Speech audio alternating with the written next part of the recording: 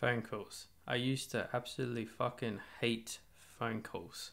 There would be so many situations I would avoid because I didn't want to make a phone call. It would be phone calls for work, phone calls from friends, phone calls from family.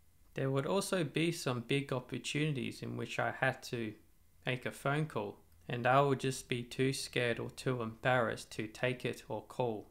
But over time, I got used to making phone calls and a lot more confident due to my job.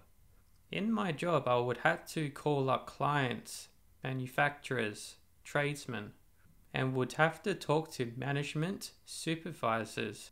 But it was good because I got a lot more practice. So the more I did it, the more I grew up in confidence. And now I'm a lot more confident in making phone calls. Plus, doing this speech therapy has really helped me in being able to talk on phones and to people.